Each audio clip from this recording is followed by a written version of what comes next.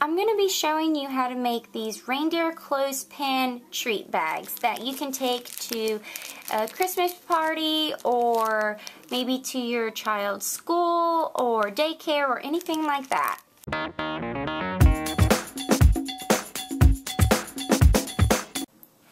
You're going to need some red pom-poms, some little pom-poms, brown pipe cleaners, some little wiggly eyes, some snack bags, M&Ms, and some clothespins.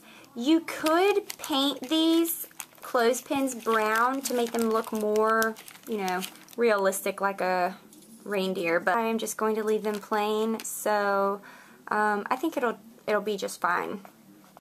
So far I have taken a hot glue gun and I have glued on the little red pom-poms onto the very tip of the clothespin.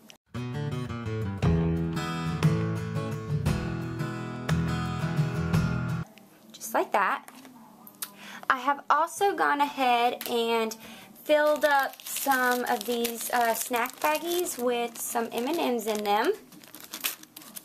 The next step is to add your little googly eyes right above the red pom-poms. I got the adhesive wiggly eyes. I was going to get the ones that you can glue on. I figured it would take more time though, and it's getting really late right now. This is supposed to be done tomorrow, Friday. So I just got the adhesive ones. They probably won't stay as well, but I figured the kids are going to be more interested in the candy, so yeah. But this is, you know, pretty much the idea that you're going for.